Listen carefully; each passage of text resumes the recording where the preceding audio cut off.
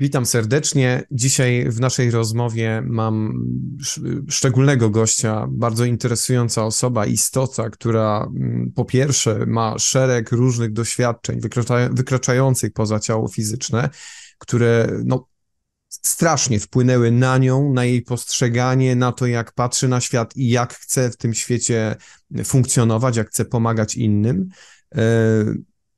Osoba, która ma wiele zdolności wynikających między innymi z tych doświadczeń, które już przejawiała od dzieciństwa. Porozmawiamy dzisiaj z Żakliną Hęzel. Witaj, Żaklino. Witaj serdecznie, Rafał. Cieszę się, że Cię widzę, że mogliśmy się spotkać w końcu na wizji, że mogą Cię poznać też widzowie, ludzie w Polsce, bo jak wiem, mieszkasz w Niemczech, prawda? I tam w zasadzie całe Twoje życie się wiedzie, prawda? Tak, mieszkam we Frankfurcie od 12 lat i tak dokładnie razem z rodziną wywędrowaliśmy tutaj z Polski, ale to też ma swój plus, bo teraz można mentalność tych dwóch krajów połączyć i zawsze jest miło pojechać też do Polski i odwiedzić z innej perspektywy, tak. No to fajnie. Żaklino, w naszej takiej wcześniejszej rozmowie wspominałaś mi, że już jako dziecko miałaś pewne takie doświadczenia i zdolności, które wynikały z tego.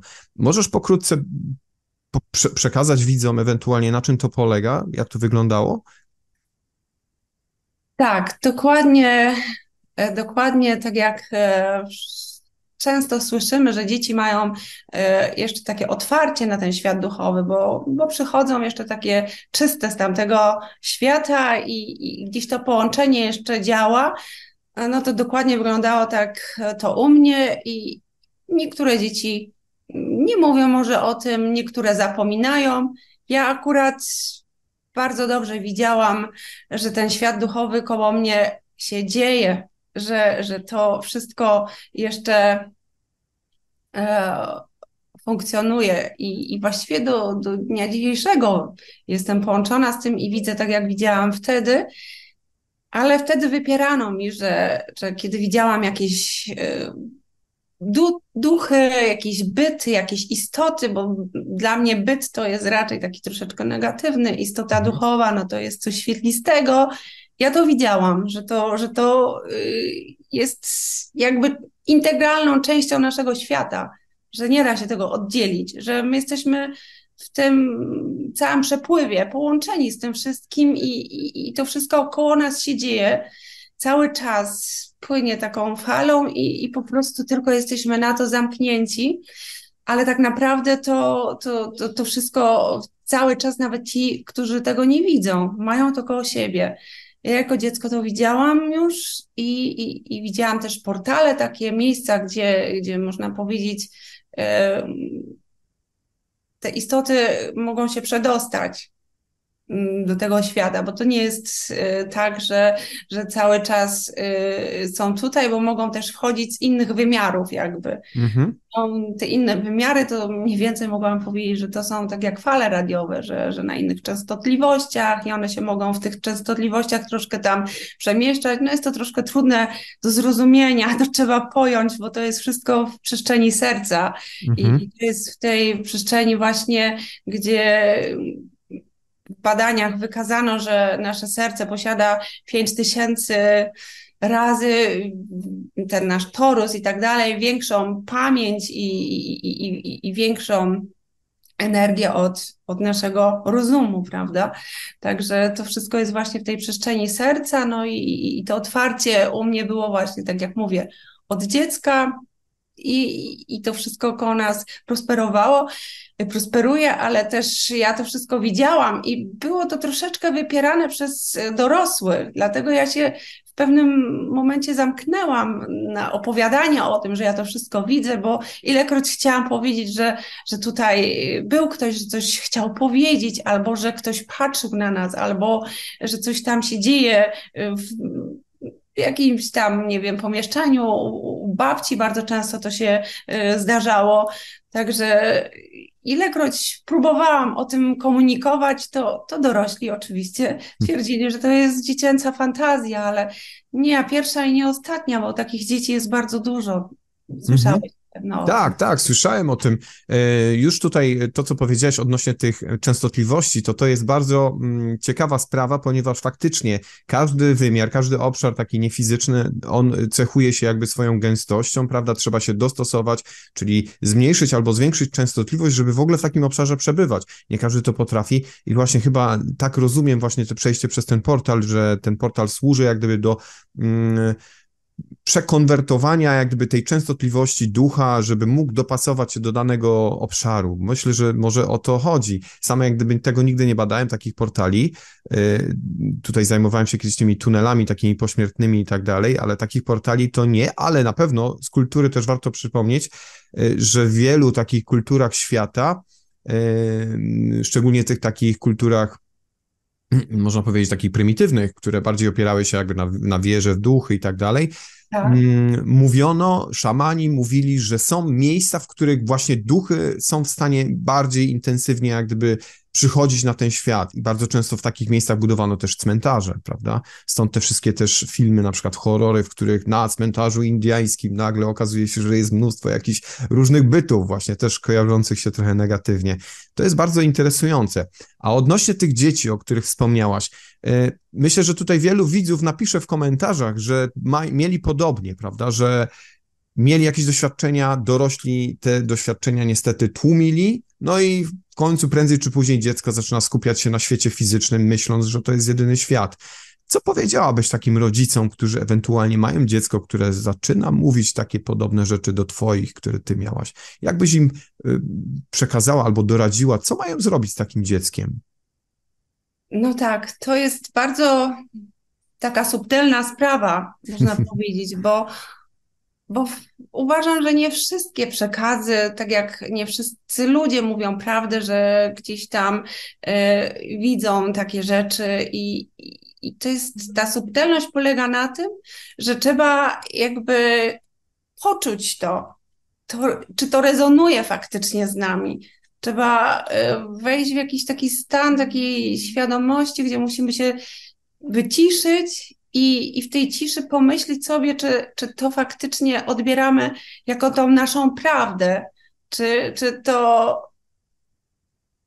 bo ta prawda ma swoją też taką energię, która gdzieś tam się ujawni w pewnym momencie. I jeżeli to będzie opowiadane wiele razy i będzie opowiadane w ten sam sposób i tak dalej, to wtedy będziemy mogli dowiedzieć się, czy to jest ta faktyczna prawda, bo wiele razy dzieci opowiadają o swoich wcześniejszych wcieleniach, czy o tym, że gdzieś tam znają jakieś rodziny wcześniejsze i tak dalej. Także ja uważam, że część może pochodzić z fantazji, a część może pochodzić z tej dobrej strony, bo jakby musimy cały czas rozróżnić te nasze dwa głosy. Ja bardzo często teraz słyszę o takiej nowej modzie, żeby bez myśli żyć. Nie wiem, czy trafiłeś na to, Tak, czyli ale żeby tak. żyć bez myśli. A ja uważam, że ta dobra strona, ta intuicja to też jest myśl, ale ona inaczej na nas oddziałuje, ona jest takim spokojem, ona też jest myślą, także to nie jest dla mnie osobiście życie bez myśli, tylko to musi wejść w nas jakaś taka spokojna myśl, żeby ją poczuć, że to jest właśnie z tej dobrej strony. Mhm. I tak samo z tymi dziećmi, które opowiadają, trzeba poczuć, czy to mówi ta strona właśnie, która jest taka tą gadającą naszą stroną i tam wymyśla sobie jakieś fantazje faktycznie, czy to jest ta dobra myśl. Nie jest to łatwe zadanie, ale tacy rodzice powinni właśnie poświęcić uwagę i tym samym też sami odkryć siebie, czy oni potrafią takie rzeczy rozróżnić, bo jeżeli będą potrafili podczas rozmowy z dzieckiem wyłapać to, czy to jest z tej intuicyjnej strony, czy z tej złej strony, to będą też mogli swoje myśli rozróżniać. Wiesz, to jest cały czas w nas połączona energia. Jest wiele tych energii zresztą, ale można powiedzieć, ta energia, która podpowiada nam w jakiś sposób taki destrukcyjny troszeczkę i ta energia intuicyjna, która prowadzi nas na te nasze dobre fale, tak? Tak, czyli to rozróżnienie tego głosu wewnętrznego, prawda? Czy to ja mówię do siebie, moje ego, Czy może właśnie jakaś naddusza, jakaś jaźń, która chce mi coś przekazać za pomocą właśnie serca, intuicji. Jak najbardziej, to jest bardzo trudna sztuka. Niewiele osób to potrafi. No, to jest ciekawy temat właśnie z tymi dziećmi. Właśnie rozróżnienie. Tak, to jest tak samo jak na przykład z opętaniem, nawiedzeniem, prawda? 90 ponad przypadków to tak naprawdę choroby psychiczne. I właśnie rozróżnienie, kiedy jest ta prawdziwa sprawa związana z jakimś negatywnym duchem, no to jest właśnie, to jest istotne, żeby ewentualnie pomóc takiej osobie. I tak samo myślę, że z tymi dziećmi. Rozróżnić, kiedy fantazjują, kiedy opowiadają jakieś swoje wyobrażone sny i tak dalej, a kiedy mówią prawdę. No, myślę, że każdy rodzic powinien to czuć. Przynajmniej Tak. matka, bardziej chyba niż ojciec. Tak mi się wydaje, jest to połączenie silniejsze. Najważniejszym takim doświadczeniem w twoim życiu, które wpłynęło na to, jak patrzysz, tak mi się wydaje, było chyba doświadczenie śmierci klinicznej. Czy mogłabyś opowiedzieć coś na ten temat? Jak dawno doświadczyłaś śmierci klinicznej? Jak do tego doszło?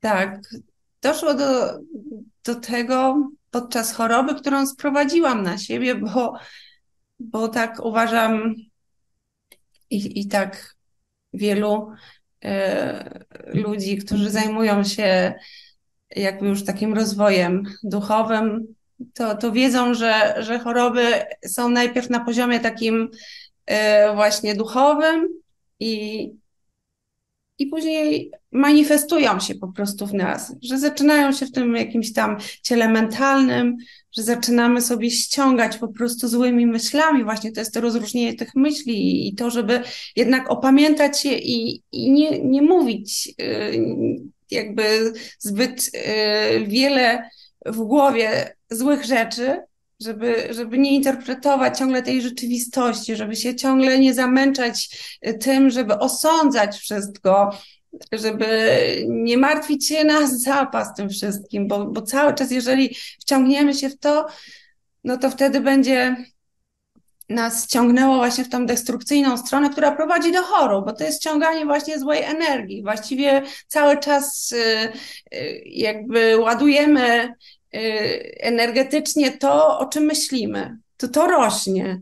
No i jeżeli zaczynamy jakby destrukcyjnie myśleć, no to zaczyna się to gdzieś tam na jakimś poziomie zbierać energetycznie i później to schodzi jakby do ciała. Ja ściągnęłam sobie raka, nawet do tego stopnia, bo to był taki czas, że gdzieś tam utkwiłam w materializmie, dorabialiśmy się z mężem i coraz więcej chciałam jakby tych materialnych rzeczy i jakby one stały się dla mnie takim Bogiem, ciągnęło mnie ciągle do rozwoju materialnego, chciałam coraz więcej inwestować, kupować i właściwie większość moich myśli była skupiona na tym świecie materialnym, no a że miałam jakieś może inne przeznaczenie w życiu, to ten mój duchowy świat powiedział, nie, stop, to nie o to chodzi i niestety zamanifestowało się to chorobą. Oczywiście jestem z tego powodu bardzo szczęśliwa, że mogłam to przeżyć, bo mało ludzi powie po jakichś tam ciężkich doświadczeniach, bo nie ukrywam, że to był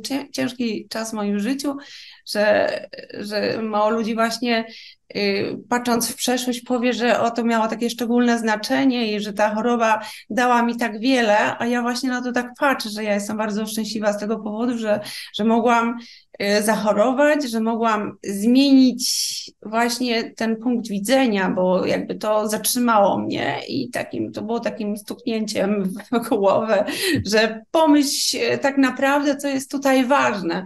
Także wtedy naprawdę bardzo dużo zaczęłam jakby czytać, myśleć, bo miałam na to czas, nie musiałam się, nawet nie interesowało mnie skupianie się na tych materialnych rzeczach, powiem szczerze, bo jakby takim wyznacznikiem myślenia wtedy było to, jak uporać się z tą chorobą i jak wyjść z tego, bo myślałam sobie, że nie ma innego wyjścia, ja muszę to w jakiś sposób dokonać, żeby żyć dalej, bo miałam bardzo wielkie parcie na to, żeby żyć.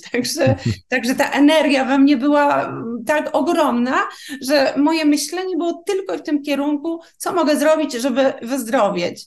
I Także tak jak wspomniałam, bardzo dużo zaczęłam myśleć, czytać, zaczęłam się komunikować ze światem duchowym tak bardzo już świadomie, pomimo że wcześniej to wszystko widziałam i wiele rzeczy się wydarzyło w moim życiu wcześniej, że wiedziałam, że ten świat duchowy istnieje, ale pomimo wszystko byłam utkwiona w materializmie, ale ten właśnie okres tej choroby spowodował, że coraz bardziej zatrzymałam się jakby na tym świecie duchowym, no i w pewnym momencie ten świat, mi się wydaje, że to już było takie ustalone nawet, że chcieli mi to pokazać, że to jest coś więcej, że po prostu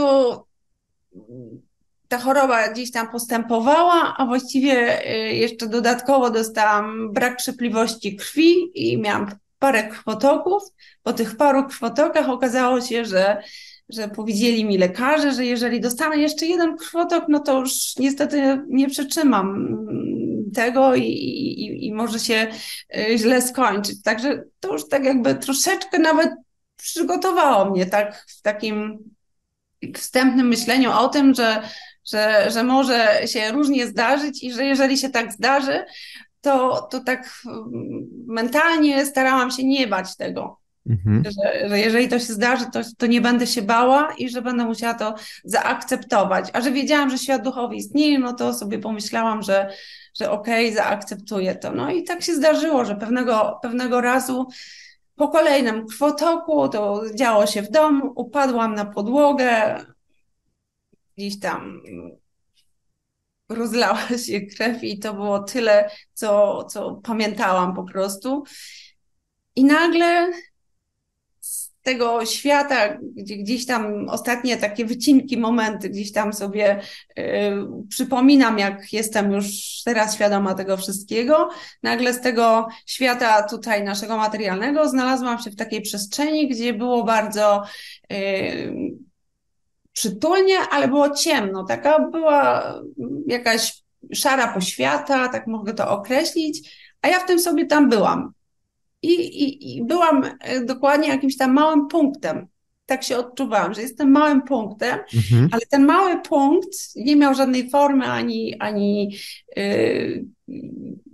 jakiejś takiej świadomości, gdzie się znajduje. Ale wiem, że pierwsze takie odczucie było, że bardzo domagałam się miłości i czułam się taką miłością, taką rozpierającą, że jeszcze bardziej chcę tej miłości niż kiedykolwiek w życiu. I ja to czułam, że mnie tak rozpiera, pomimo że byłam takim małym punktem.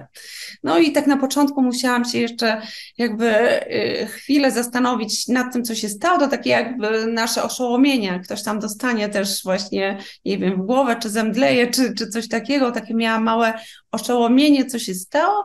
No ale po chwili jakby już dotarła do mnie ta świadomość, weszła we mnie ta świadomość, że jestem po drugiej stronie, że jestem po drugiej stronie kotery, że jednak zostawiłam to ciało fizyczne i że jestem po stronie duchowej. No i wtedy jakby za życia miałam bardzo dużo wcześniej nazbieranych pytań, bo to jest też bardzo ważne, że jakby ten świat duchowy odpowiada nam na nasze wewnętrzne potrzeby, na te nasze wszystkie wcześniejsze pytania, jakby tak jak w wychowaniu dziecka, my też nie zamęczamy dzieci, mówiąc im 1000 rzeczy takich, które one nie chcą, tylko odpowiadamy na potrzeby. Jeżeli dzieci pytają, tak, no to my jesteśmy dziećmi tamtego świata, można powiedzieć, bo też jesteśmy na wychowaniu naszych opiekunów i tych istot duchowych i oni jakby też odpowiadają nam na nasze potrzeby i na to, co w środku w nas wyraża się w energii jakiejś. Bo ja miałam tą energię nazbieraną, bo wiele razy wcześniej pojawiały się jakieś tam pytania dotyczące tego, a jak to wygląda tam dalej, czy są jakieś życia na innych planetach, czy ta rodzina, to może to tak wygląda, że tam będzie ja sobie chwileczkę popiję tylko. Tak, jak najbardziej. Tak. Niesamowita sprawa. Chciałem tylko, przepraszam, nawiązać do tego, co na samym początku powiedziałeś, że gdzieś tam sami sobie powodujemy choroby w naszym życiu, prawda? Tak. Tak abstrahując od tego, co teraz mówisz, zaraz przejdziemy do tego, co zobaczyłaś, jak ten świat tam wyglądał, już niesamowite przesłanie pojawia się, że my jesteśmy jednak takimi dziećmi, którzy ciągle się uczą, a świat duchowy odpowiada na nasze prośby jeżeli tylko my jesteśmy otwarci. Świetnie. My przyciągamy choroby. Co myślisz o dzisiejszym świecie, jeżeli my ciągle skupiamy się tylko na tych negatywnych rzeczach, które dzieją się, czy my sami jak gdyby nie przyciągnęliśmy tego na ten świat, prawda, przez nasze myślenie? Tak, dla mnie to jest zupełnie jasne, że przyciągnęliśmy, że to wszystko jest kreacją i że to posiadając tą część, bo część jest tej naszej woli, tej wolnej woli, ale niestety nie wszystko możemy wolną wolą jakby zadecydować tutaj. Tak, te globalne sprawy myślę, że ciężko tutaj cokolwiek zmienić. Tak, są takie sprawy, to właśnie w tej rozmowie naszej prywatnej już mówiliśmy troszeczkę o tym, Tak. że są takie jakby czas płynie w ten sposób, że tutaj w naszym ziemskim pojęciu jest przeszłość, teraźniejszość i przyszłość, a tam po drugiej stronie jest tylko tu i teraz, tylko jedno, ale przeszłość dzieje się jednocześnie, przyszłość dzieje się jednocześnie i teraźniejszość i to wszystko dzieje się jakby razem, tylko na innych takich właśnie tych dymencjach, tych poziomach. Jakby to wszystko jest właśnie tą kreacją i część rzeczy możemy zmienić, a część rzeczy nie możemy zmienić, bo jakby to tam są takie przepływy, to też miałam pokazane kiedyś, jak to wygląda, kiedy wchodzimy jako ta świadoma energia w jakimś tam momencie tej przeszłości albo przyszłości, albo teraźniejszości, wchodzimy tam, żeby to transformować. Mamy taką możliwość, że możemy jakąś tam na przykład takie moje życie, ja tutaj weszłam w to moje życie, w tą tutaj Żaklinę, można powiedzieć, i pewne rzeczy mogę tutaj podczas tego mojego życia zmienić, a pewne rzeczy są już wyznaczone.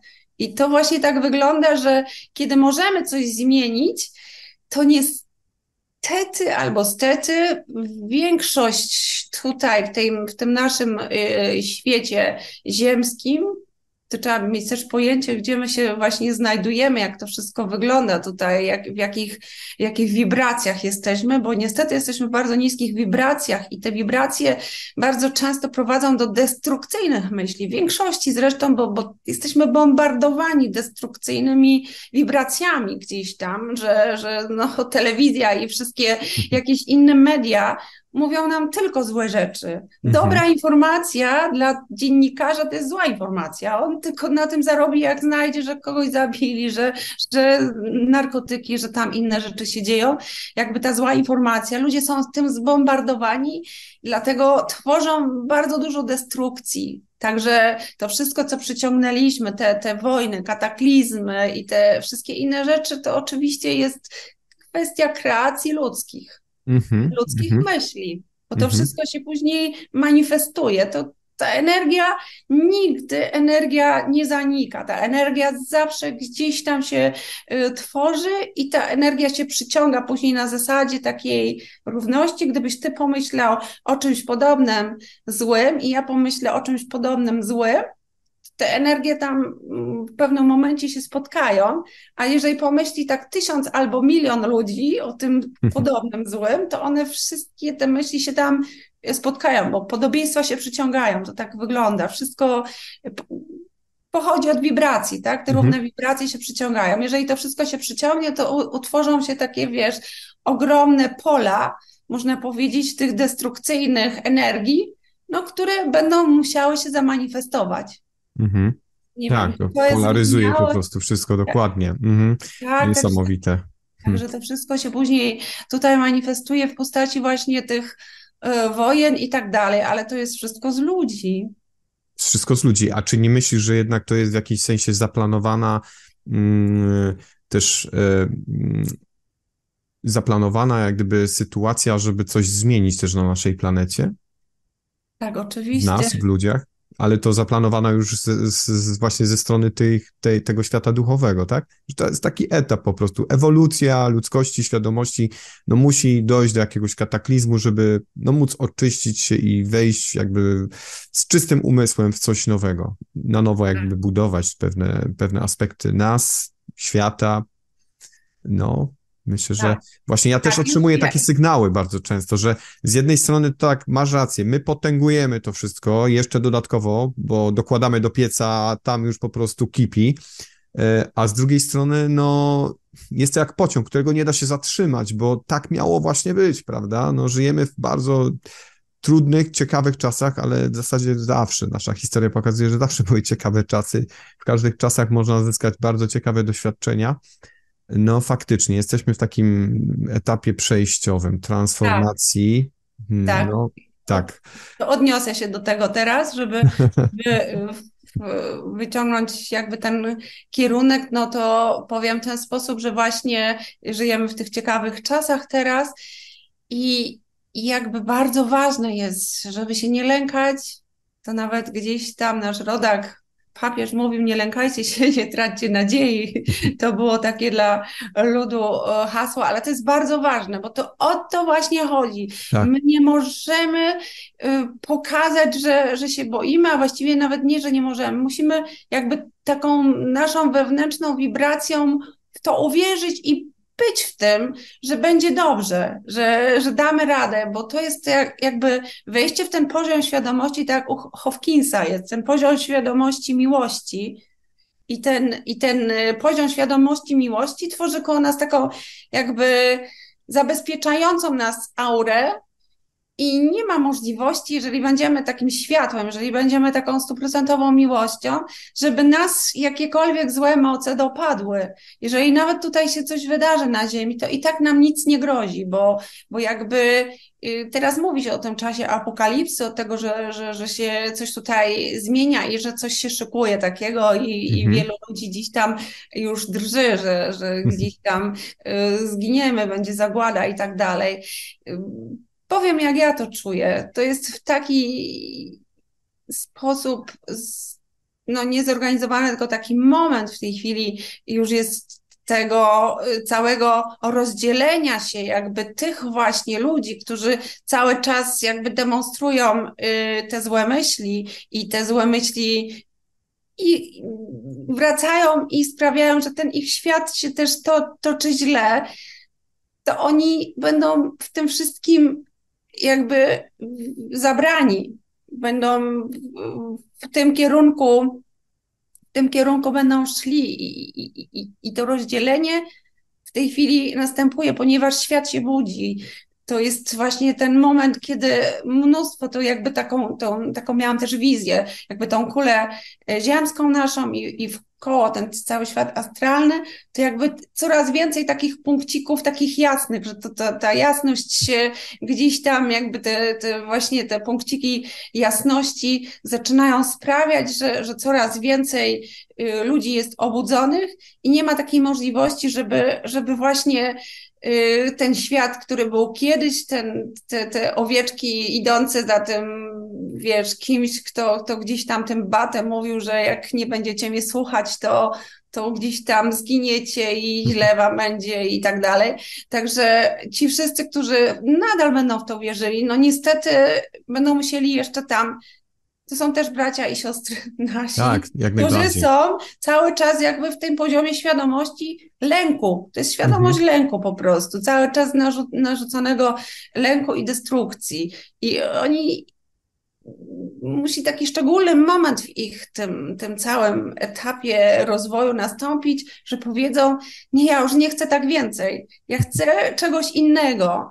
I wtedy będą mogli otworzyć to połączenie właśnie tym portalem serca z wyższymi z wyższymi tymi istotami duchowymi, które będą mogły przeniknąć do prowadzenia. Bo jeżeli oni są zamknięci i portal jest zamknięty i nie ma nikt z tej wyższej świadomości z nimi kontaktu, no to oni zostają. Ale kiedy się zwrócą jakby kiedyś w takim ciężkim cierpieniu, że dlaczego my tak cierpimy, zadają sobie to pytanie, jak to możliwe, że my tak cierpimy, że komuś się tam udaje, a my tak cierpimy.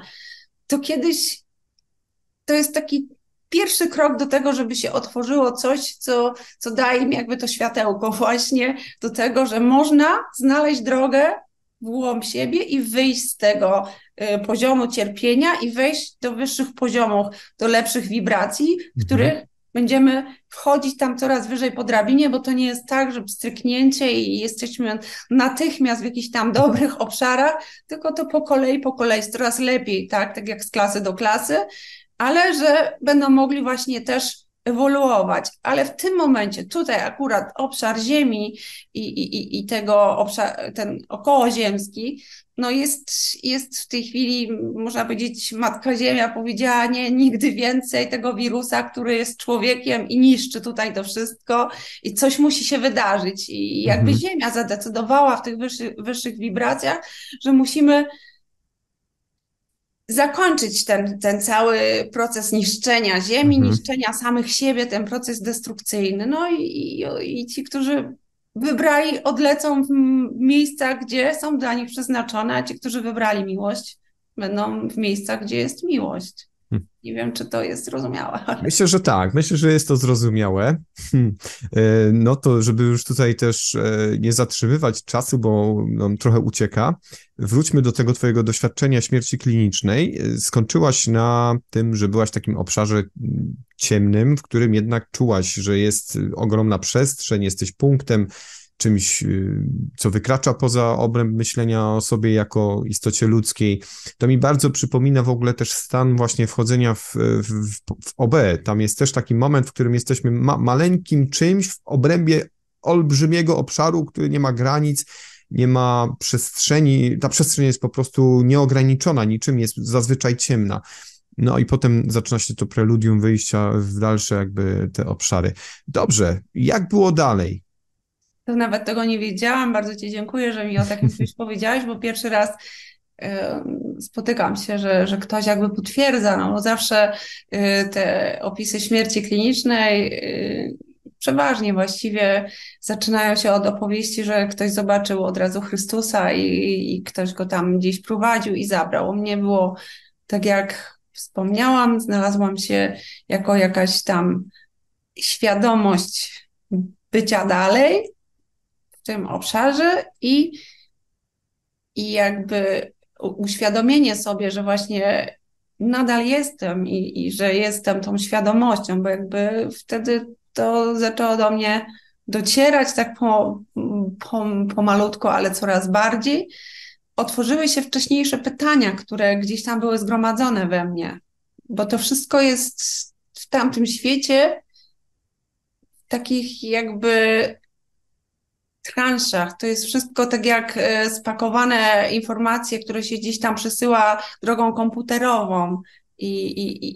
No i to wiadomo, że tam nie ma jakby słów ludzkich i porównania do tego, jak my tutaj rozmawiamy, to zupełnie inaczej wygląda. To jest rozmowa energią i te wszystkie pojęcia są podawane zupełnie inaczej, ale jakby to wszystko okazuje się, że co wcześniej chciałam dowiedzieć się podczas życia, to wszystko było we mnie zapisane, bo każda najdrobniejsza rzecz, o której myślimy, jest zapisana już na zawsze i tylko następnym wcieleniem możemy ją zmienić, ale wracając do tego, to ja właśnie miałam zapisane szereg pytań wcześniejszych, jak to wygląda we wszechświecie, czy są inne planety z życiem, bo gdzieś tam czułam, że tak jest, ale nie wiedziałam oczywiście do końca, także chciałam się tego dowiedzieć, ale takim pierwszym momentem zwrotnym było to, że poczułam koło siebie energię, która mnie prowadzi. Poczułam takie ciepło, właśnie tak jak często nazywają tego naszego opiekuna czy przewodnika. Poczułam to, że jest ta energia miłości koło mnie i że czuję się bardzo bezpiecznie, że nic się nie może wydarzyć. To jakby najlepsi rodzice czy najlepsza miłość tutaj ziemska.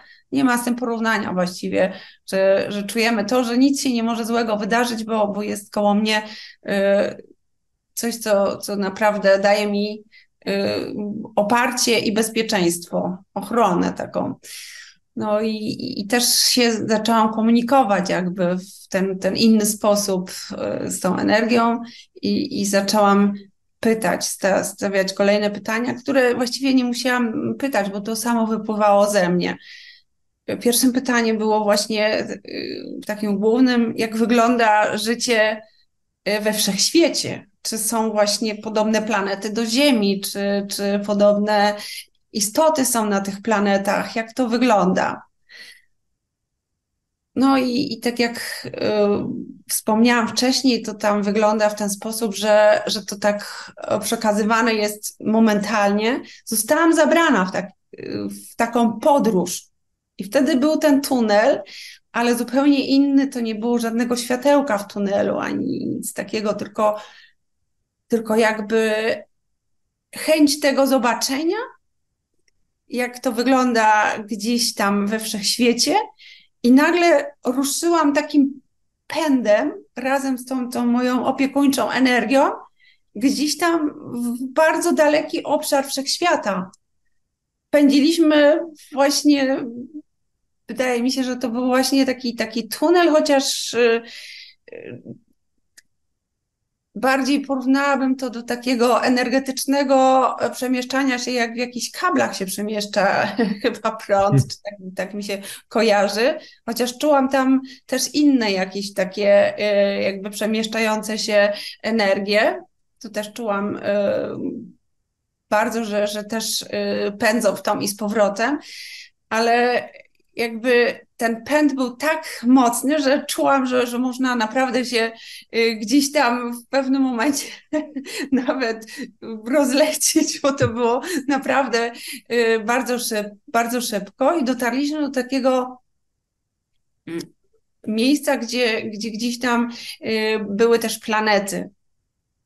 Widziałam, że to są planety, bo to jest coś innego od innych jeszcze takich ciał niebieskich, można powiedzieć, bo są też gwiazdy i tak dalej, to wszystko inaczej wygląda. To były planety, czyli tam toczyło się też życie materialne. Ale tamto życie materialne zostało mi pokazane z takiego jakby lotu samolotem. Tak jak mniej więcej tutaj na Ziemi lecimy samolotem i widzimy Ziemię z samolotu, że są jakieś tam budynki, że są, nie wiem, góry, woda i tak dalej, ale my zbliżyliśmy się jakby do takiego poziomu, że można było zobaczyć istoty żyjące w tym obszarze.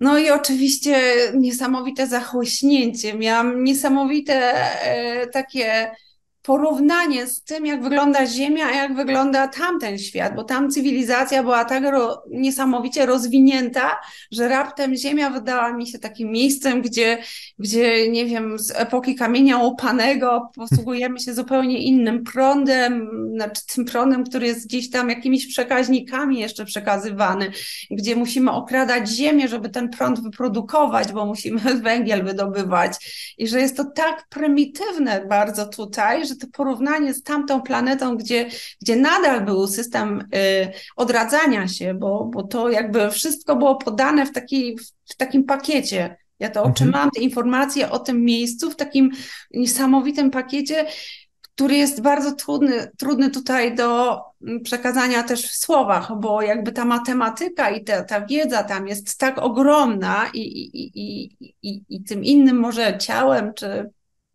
inną naszą energią możemy to odczytywać, natomiast nasze ciało nie jest na to gotowe, żebyśmy to jakby mogli wszystko opisać i dokładnie poczuć, tak jak tam mogłam to poczuć.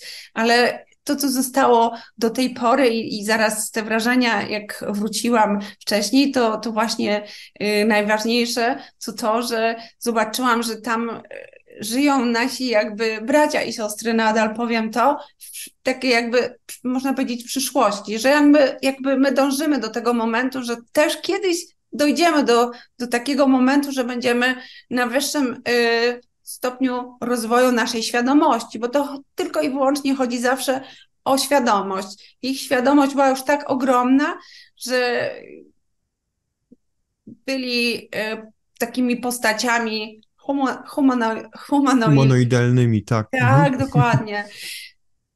ale wyższymi troszeczkę od nas, jakby troszkę nawet wydawali mi się równi, że nie było takich, jak to barwnie wygląda tutaj na ziemi, jest jakaś moda tutaj na ziemi i tak dalej, to tam oni bardziej, wydawało mi się, że są ubrani w takie uniformy, które wiele rzeczy tam było tak czyszczonych, bo też tutaj jest cały czas takie na ziemi też bardzo ważne czyszczenie, oczyszczamy się ze wszystkiego i cały czas Tak. produkujemy śmieci i ta energia się cały czas jakby przejawia w nas, przepływa, tak? I ta energia, która już jest niepotrzebna, zostaje. No i pozostawiamy tutaj po sobie bardzo dużo śmieci, a tam było to rozwiązane w ten sposób, że oni nie musieli na przykład robić prania, tylko jakby te szaty ich oczyszczały same. Ciała oczyszczały się też w jakiś sposób same. Żywili się z tego, co zostało mi przekazane, to też jakąś specyficzną energią. Także odżywianie było tak, jak już się tam pojawia tutaj u nas na ziemi nawet, że odżywiają się jakieś pojedyncze osoby tylko i wyłącznie energią, potrafią nie jeść. No to tam właśnie też odżywianie było energią. I pomimo, że oni żyli tego, co zostało mi przekazane gdzieś około 1000 lat, jakby przechodzili w kolejny wymiar. Bo tych wymiarów, jak wtedy zostało mi to przekazane, jest nieskończone multum. To jest jeszcze tam tyle różnych przejść i my kiedyś też tam dojdziemy. Do takiego pułapu, że będziemy tak jak oni właśnie dysponowali niesamowitą technologią. Bo tam trudno to wszystko, tak jak mówię, opisać od razu, ale gdzieś tam ponad tą planetą były takie oczyszczalnie i oni wysyłali tą brudną energię jakby i ona była przetwarzana, bo też została mi podana taka informacja, że energia nigdy nie znika, czy ona będzie dobra, czy zła i tak dalej, nie ma takiej możliwości, żeby ona stała się neutralna albo zniknęła. Energia musi być przetransformowana. Ona musi być jedna energia przetransformowana w inną i to jest właściwie istota naszego życia też, że my musimy też przetransformować w sobie te wszystkie niższe energie, musimy przetransformować miłością na dobre energie i wtedy się będziemy wznosić. Jeżeli tego nie zrobimy, no to będziemy ściągani przez te niższe energie cały czas, ale jeżeli je zrobimy takimi lekkimi i tak dalej i każda lepsza wibracja wykazuje się tym, że na przykład odrzucamy od siebie na przykład początkowo mięso, odrzucamy używki, no ja też teraz już próbowałam wszystkiego, także nie ma problemu, ale w tej chwili już naprawdę nie potrzebuję wiele do życia, bo nie piję kawy, nie piję alkoholu, żadnych używek i wystarczą mi owoce i warzywa, żeby żyć. No to można powiedzieć, że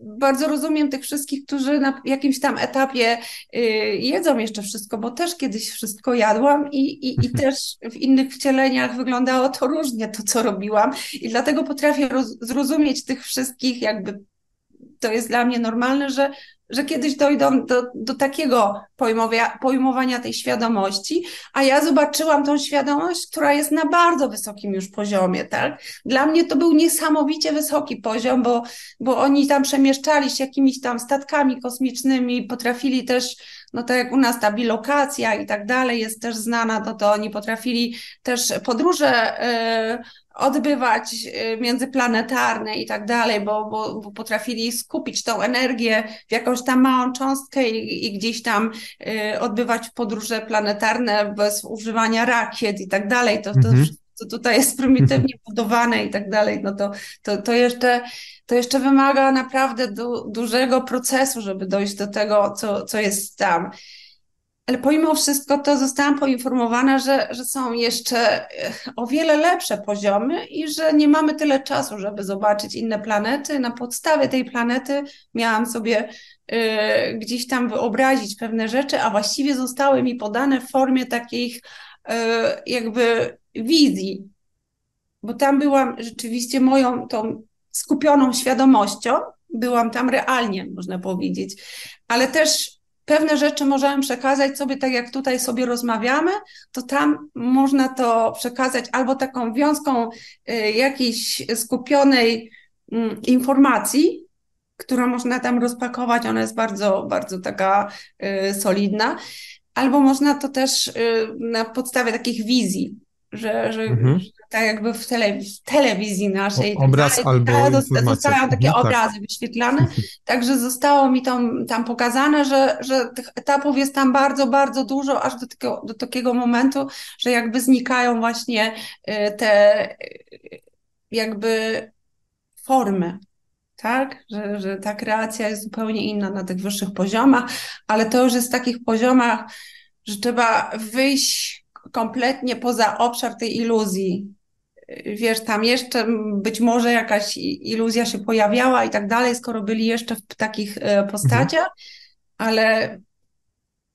ale to trzeba wyjść poza ten obszar, ponieważ doszliśmy w pewnym momencie, zostało mi zaraz po tej planecie pokazane takie miejsce jakby, gdzie ja już tym moim jestestwem, tym moim ja nie mogłam tam wyżej przejść, bo poczułam się, że ja się spalę tam, że mogę się tam spalić, że tam jest już taka intensywna i taka naprawdę wielka jakby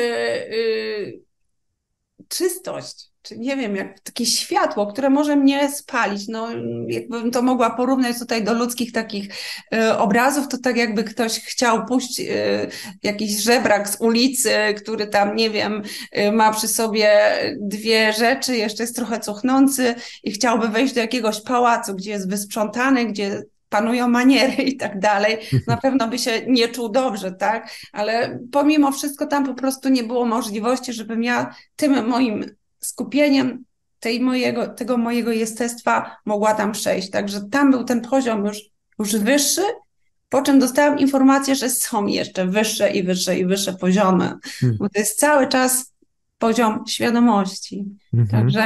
Także na dodatek wtedy jeszcze uzyskałam od tych informacji, było mnóstwo, to mogłam o tym mówić, ale już niedługo będę kończyła do brzegu, można powiedzieć, ale co jest bardzo też istotne, że jakby ten obszar, w którym my tutaj żyjemy, jest obszarem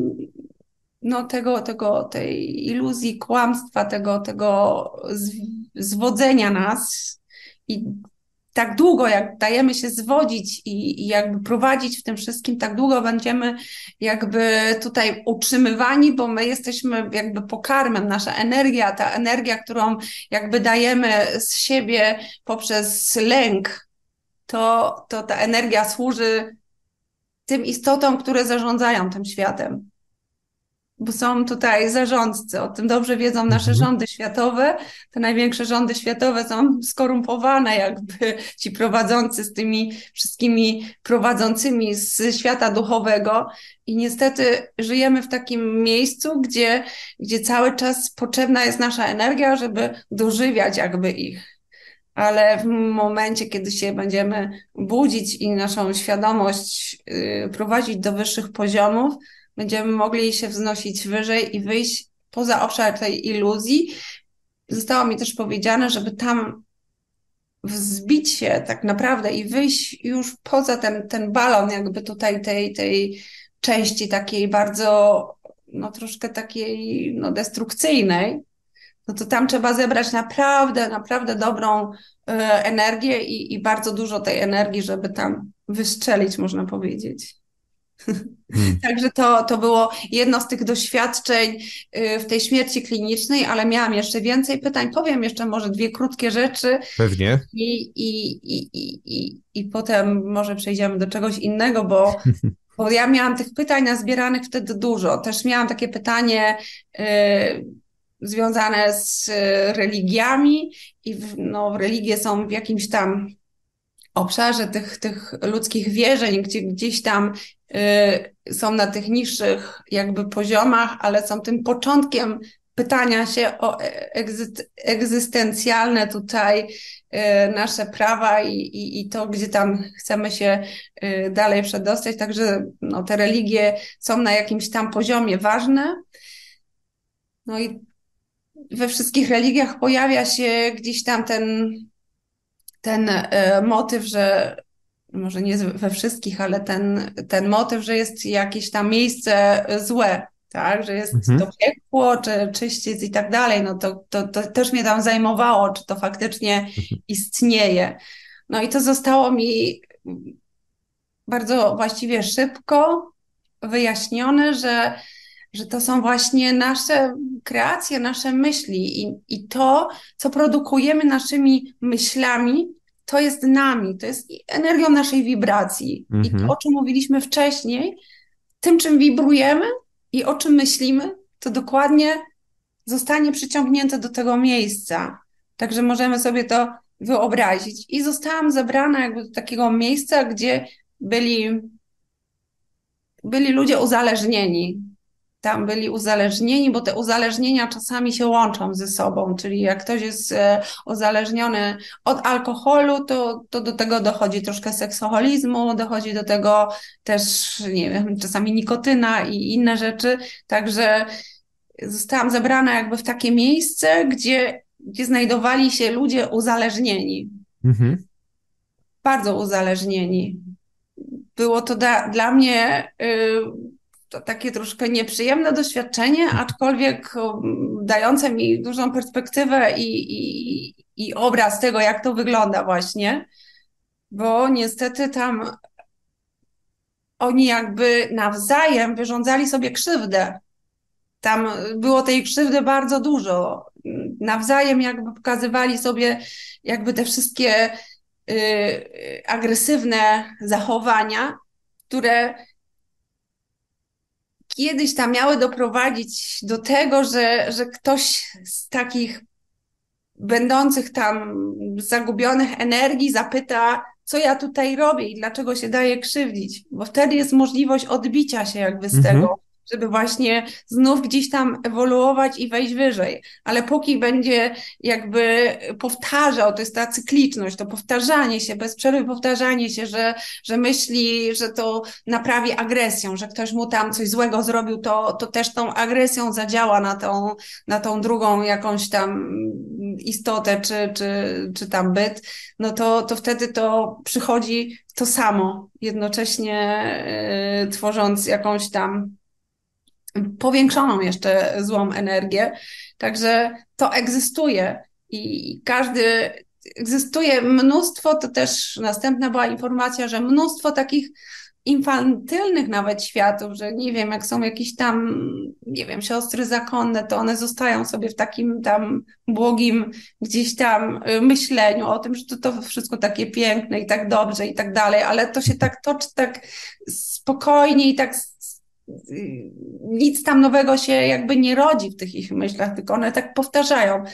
Ta powtarzalność jest bardzo długa. Ci wszyscy, którzy są agresorami, to powtarzają te agresywne zachowania. I to zawsze jest ta sama droga, że ktoś tam musi się obudzić, tak samo jak my w tym miejscu tutaj na Ziemi. W pewnym momencie musimy zadać sobie pytanie i odbyć tą właśnie drogę do siebie, żeby sobie jakby uświadomić, że musimy podnieść nasze wibracje, żeby się znaleźć i dostosować do tego świata, w którym chcielibyśmy żyć. I ten idealny świat nie może do nas przyjść ani w inny sposób, ani nawet jakimś wysyłaniem próśb i tak dalej. To nic nie da. My musimy się zmienić. Tam, gdzie nasza wibracja, czym jesteśmy, tam idziemy.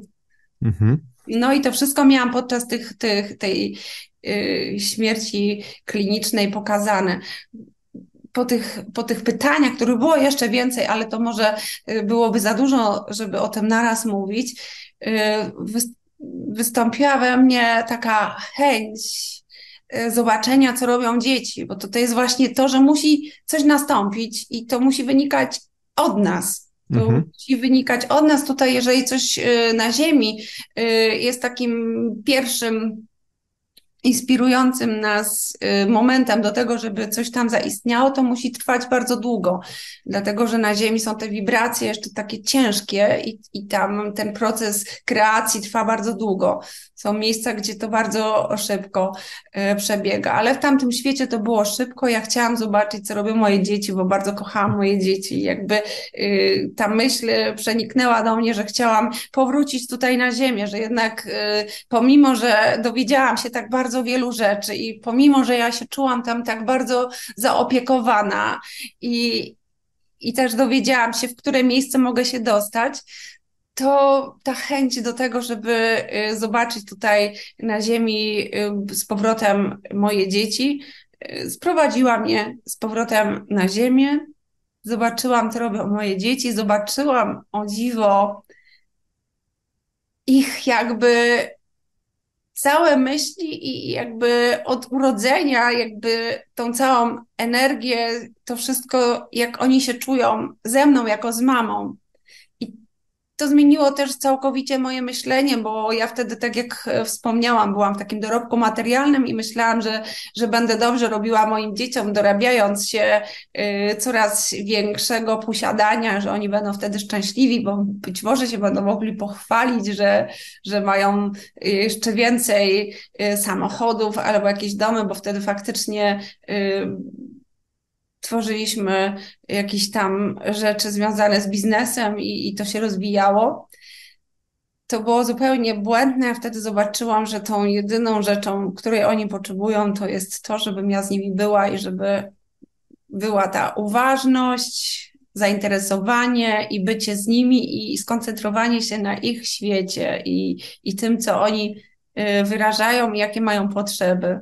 No i to było tą taką zmianą już od tego momentu, kiedy wróciłam, że zupełnie inaczej zaczęłam do tego podchodzić, do ich właśnie potrzeb i tego, że zaczęłam im poświęcać coraz więcej uwagi. To właśnie, jak wspomniałam, było motywem tego, że wróciłam tutaj na Ziemię, wróciłam do mojego ciała, które leżało wtedy w szpitalu, nie było dla mnie istotne, było reanimowane po tym całym krwotoku i tak dalej. I gdzieś tam widziałam siebie najpierw z góry, że byłam właśnie reanimowana, że ci ludzie byli koło mnie. I weszłam do ciała pamiętam dokładnie tutaj, przez głowę. Wciągnęło mnie jakby przez głowę. I wtedy poczułam, że to nasze ciało jest takim traktorem, że ono jest takie ciężkie, że to naprawdę... Tak pomyślałam, czy to nie jest czasem błędem, że tutaj wróciłam, ale natychmiast ta miłość do dzieci była silniejsza i pomyślałam sobie, że mogę nawet przecierpieć, ale chcę tutaj jeszcze dokonać swojej misji do końca.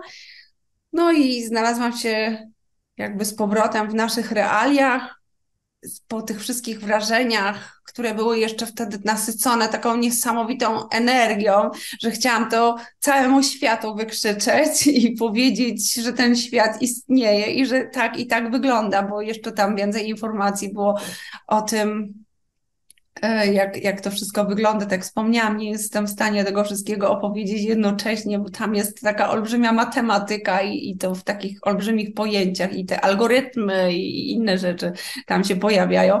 Także nie mogłam od razu tego wszystkiego jakby powiedzieć, ale zauważyłam, że jeżeli zaczynam o tym mówić, to ktoś tam zamilka i jakby nie do końca wierzy w to wszystko. Mhm. Także zakończyło się tym, że właśnie zachowałam to dla siebie. No i zaczęłam spotykać za jakiś czas coraz więcej osób, które, można powiedzieć, poprzyciągałam. Takich, którzy wiedzieli, że to jest realne i że to tak może wyglądać faktycznie. I to było tym powodem tego, że ja jakby nie chciałam właśnie od razu całemu światu o tym komunikować. Tak. Mhm. No, Żaklino, ja ci powiem tylko, że to, co opowiadasz, jest fascynujące. Z jednej strony, ponieważ jesteś człowiekiem, który tego doświadczył i tak dalej, I mogę już teraz tobie i widzom jak najbardziej to wszystko potwierdzić, weryfikując to z wiedzy, z książek, również ze swoich doświadczeń. To wszystko, o czym opowiadasz, to były tylko dwie historie w zasadzie związane z tymi odpowiedziami spoza, prawda? Po pierwsze, świat, do którego trafia energia z Ziemi. Jak najbardziej. Robert Monroe trafił do świata tego kogoś, kto stworzył ogród, jakim jest Ziemia, żeby produkował lóż, czyli energię, która tam miała trafiać. Również on wspomina, że tam to światło było tak intensywne, ta energia była tak intensywna, że musiał stanąć za przewodnikami, żeby go to po prostu nie spaliło. Że tamten świat jest poza jakby jeszcze naszym obrębem. On nie pokazuje nam tutaj tych światów, jak gdyby tych alternatywnych, które mogą rozwijać i pokazywać ewentualnie rozwój na przykład tego, co może zdarzyć się na Ziemi za tysiące lat, prawda, technologiczny na przykład rozwój, ale sam na przykład podróżując do 2200 roku widziałem już, że to już jest troszeczkę inny etap jak gdyby naszego rozwoju.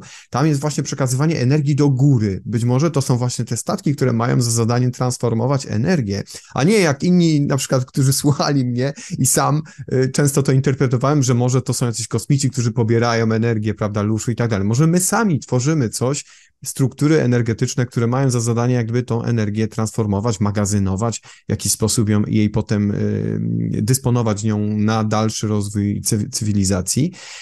Następna sprawa z tymi obszarami, czyli ta religia, prawda, te zakonnice, te piekło takie uzależnionych, o tym bardzo dobrze pisał Bruca Moen, który również właśnie badał te sfery. I mnie udało się dotrzeć do takich miejsc, jak właśnie świat z tymi zakonnicami, tylko to był świat bardziej skupiony na jakiejś religii, w której... I to jest bardzo ciekawe, co powiedziałaś, bo w każdym tym świecie, w tym obszarze jak gdyby duchowym, który jest, no, w hierarchii nisko, prawda? Gdzieś tam już od tych uświadomionych, którzy wiedzą, że są czymś więcej niż na przykład ciało fizyczne. W każdym z tych z tych światów istnieje możliwość wyjścia z niego, odbicia się. To, co powiedziałaś, to jest bardzo ważne i kluczowe, żeby ludzie właśnie też nie popadali w jakieś lęki, że ojej, jak tam trafię, to już będę tam całe wieki i nigdy stamtąd się nie wydostanę, a już nie potrafię jak gdyby pozbyć się tych swoich negatywnych cech, które za życia niestety mam, nie? Właśnie to, że przyciągamy się do tamtych obszarów. Sami je tworzymy, właśnie nasze myśli tworzą te obszary. Nikt nie stworzył dla nas piekła tam i tu. Sami je tworzymy po prostu przez emanację tego, o czym myślimy, co czujemy. To jest bardzo istotne, Żaklina, i bardzo Ci dziękuję za to, że to powiedziałaś, bo im więcej osób, które potwierdzają doświadczenia innych, tym bardziej możemy wpłynąć na tych, którzy nas słuchają, przekonać ich w jakiś sposób, teraz, za 10-20 lat, może przed samą śmiercią, żeby się po prostu nie bali, prawda? Że to wszystko jest jednym wielkim organizmem, który ma za zadanie przede wszystkim tworzyć z nas takie czyste, duchowe istoty, a jesteśmy też powiązani z sobą, jesteśmy braćmi, siostrami, mamy sobie pomagać przez przekazywanie tych informacji, przez budowanie jakichś miejsc, przybytków, czy ewentualnie, nie wiem, samego pojawiania się w sieci, żeby tylko i wyłącznie tych ludzi do siebie ściągać i motywować do zmiany. Wszyscy dążymy do zmian po prostu i to od nas tak naprawdę zależy, co będzie za 100 lat na tej planecie. To jest świetna historia, Żaklina. Jest trochę mi smutno, że nie możemy jak gdyby tutaj kontynuować tych innych odpowiedzi z samej tej śmierci klinicznej, ale jeżeli oczywiście będziesz miała ochotę, możemy spotkać się ponownie i kontynuować nasze rozmowy w tym temacie. Bardzo chętnie. Ja bardzo przepraszam w ogóle, że musiałem Ci przerwać, ale też z racji tego, że żyjemy w tej fizycznej rzeczywistości i Ty masz jakieś powinności dzisiejszego dnia, ja też już po prostu czuję skupienie tej energii, która za drzwiami mówi, obiecałeś, że jedziemy do sklepu, więc tak. Muszę teraz już nawiązać tak jakby do tego clou, do tego zakończenia naszej rozmowy dziś, ale mam nadzieję, że będziemy ją kontynuowali. Napisałaś książkę, prawda? O swoich doświadczeniach, o swoich przemyśleniach, o takich swoich interpretacjach. Jak nazywa się książka? Kiedy będzie dostępna? Czy będzie dostępna na przykład dla ludzi w Polsce? Tak, no myślę, że w krótkim czasie. W tej chwili odezwały się 4 wydawnictwa ze Stanów Zjednoczonych. Przetłumaczyłam ją na język angielski, żeby... Język angielski jest teraz takim światowym, można powiedzieć, językiem i żeby dotarcie tej książki było do większej ilości osób. Dlatego chcę, tak jak wspomniałam, dotrzeć do większej ilości ludzi. żeby wiedzieli, że podróż w głąb siebie, taki jest tytuł tej książki, podróż w głąb siebie, jest jakby takim kluczowym tutaj momentem, kiedy możemy polepszyć swoje życie, kiedy zaczniemy myśleć pozytywnie i zaczniemy jakby oczyszczać te wszystkie momenty naszego życia, które trzeba jeszcze doładować miłością i transformować te wszystkie nasze żale, smutki i ten cały bagaż, ten cały plecak z tymi wszystkimi trudnymi rzeczami na poziom miłości, bo tak naprawdę to wcale nie są trudne rzeczy. Wspomniałam o tym, że moja choroba z perspektywy czasu jest naprawdę darem dla mnie. I tak uważam, że każde cierpienie dla każdego człowieka jest darem. To jest taki moment, kiedy możemy się zatrzymać i pomyśleć sobie, dlaczego ja tak cierpię. Tutaj jak na tych poziomach właśnie zadajemy sobie to pytanie i czy można z tego wyjść. Był też Donald Walsh, znasz tą historię Donalda Walsha? Donald Walsh, No tak. właśnie, napisał Rozmowę z Bogiem, ale on też gdzieś tam stał się z człowieka bardzo ambitnego, z rodziną, z domem i tak dalej, wylądował na ulicy, tracąc wszystko. Dopiero wtedy pierwszy raz podniósł głowę do góry i powiedział: Boże, dlaczego to czynisz? I wtedy zaczęły się jakby pojawiać odpowiedzi, jak to wygląda tutaj na tym świecie. Napisał książkę i zupełnie zmienił swoje życie i postrzeganie nie tylko swojego życia, ale też tysięcy ludzi, bo on do dnia dzisiejszego gdzieś tam ma dotarcie do tysięcy ludzi.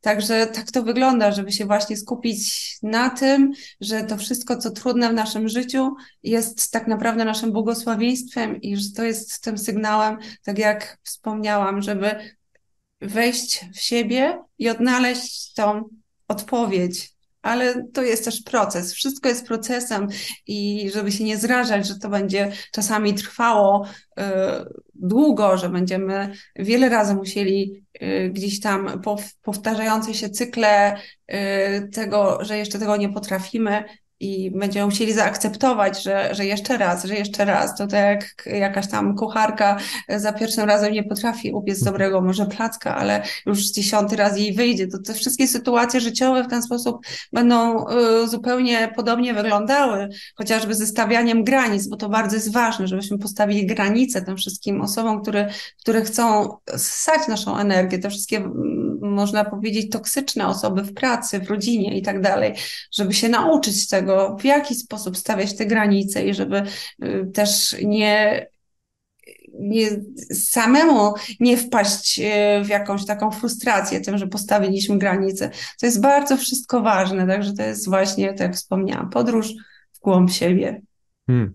Tak, to jest bardzo istotne, bo przekazujemy różne dane z tamtego świata i każdy z nas słuchających gdzieś tam to bierze do siebie i właśnie to jest bardzo trudne samemu budować to nasze odmienne spojrzenie na tą rzeczywistość, utrwalać umiejętności posługiwania się teraz jak gdyby tymi lepszymi wibracjami, lepszą energią. Właśnie takich nauczycieli jest teraz bardzo potrzeba na naszej planecie, żeby coś się zaczęło zmieniać, prawda? Osób, które wiedzą, jak mniej więcej zacząć używać tych swoich nowych umiejętności posługiwania się miłością, sercem, współczuciem, tolerancją, wyrozumiałością i szeregiem wielu, wielu cech takich pozytywnych, które windują nas w procesie rozwoju. To jest bardzo istotna sprawa. Cieszę się, że takie osoby jak ty są, że chcą robić to, co robią i to jest takie też powtarzalne, że jednak następuje to przebudzenie przez jakiś bardzo silny bodziec, jak w twoim przypadku śmierć kliniczna, zwrot jak gdyby spojrzenia na rzeczywistość. Wiele osób właśnie, jak na przykład ten wspomniany Donald Walsh, w ten sposób zaczęło właśnie zmieniać siebie i sposób, jaki patrzy na świat, na ludzi. Piękna historia, piękna sprawa. Oby nie wszyscy musieli tak tragicznie doświadczać przebudzenia. Oczywiście życzymy wam wszystkim, żebyście mogli tego doświadczyć zdecydowanie bardziej lekko i płynnie w waszym życiu. Czy nie pogniewasz się, jeżeli pod filmem będzie link do jakichś twoich takich spraw, w które się angażujesz, żeby ktoś ewentualnie mógł się z tobą skontaktować, czy oczywiście Jak najbardziej, jak w najbardziej. zakresie twoich możliwości, prawda, bo Tak. jesteś też człowiekiem zapracowanym. Tak. Zawsze staram się pokazać osobom, które się do mnie zwracają, nawet jeśli to trwa jakiś czas i niestety nie możemy wszystkim i od razu pomóc, ale zawsze staram się w jakiś sposób pokazać tą drogę do tego, żeby się wyzwolić z tego cierpienia przede wszystkim. Mhm. Fajnie, super. A więc pamiętajcie, pod filmem będzie link, na który możecie kliknąć i w ten sposób odnajdziecie Żaklinę. A jest to skarbnica wiedzy nie tylko w zakresie swoich doświadczeń, bo to oczywiście jest oczywista oczywistość, ale też również te doświadczenia spowodowały u ciebie różne możliwości, od bycia medium po pisma automatyczne i jasnowidzenia, tego typu rzeczy. I mam nadzieję, że o tym też, jeżeli oczywiście będziesz chciała, opowiesz w kolejnym razie. Bardzo chętnie. No to fajnie, to Bardzo super. miło mi się rozmawiało i mam nadzieję, że słuchacze, którzy poświęcili nam uwagę, będą mogli gdzieś tam z tym wszystkim się skomunikować i że przyniesie im tam jakąś dobrą drogę. Zachęcamy do komentowania. Mam nadzieję, że Żaklina też czasem zerknie, zobaczy, jakie komentarze może na któryś odpowie. Czy jakieś przesłanie na koniec dla widzów, dla ludzi? Tak. Słuchajcie, kochani, z głowy do serca. Serce jest portalem, który otwiera drogę duchową i tylko jedynym możliwym miejscem, w którym możemy spotkać się naprawdę ze szczęściem. A o szczęście w życiu nam chodzi przecież, żebyśmy byli wreszcie wolni i szczęśliwi, prawda? Tak. I więcej miłości. Piękne przesłanie. Dziękuję i życzę wam dokładnie tego samego. Wszystkiego dobrego, Żaklina. Wszystkiego dobrego. Dziękuję. Wszystkiego dobrego dla wszystkich. Dziękuję bardzo, Rafał, za miłą rozmowę.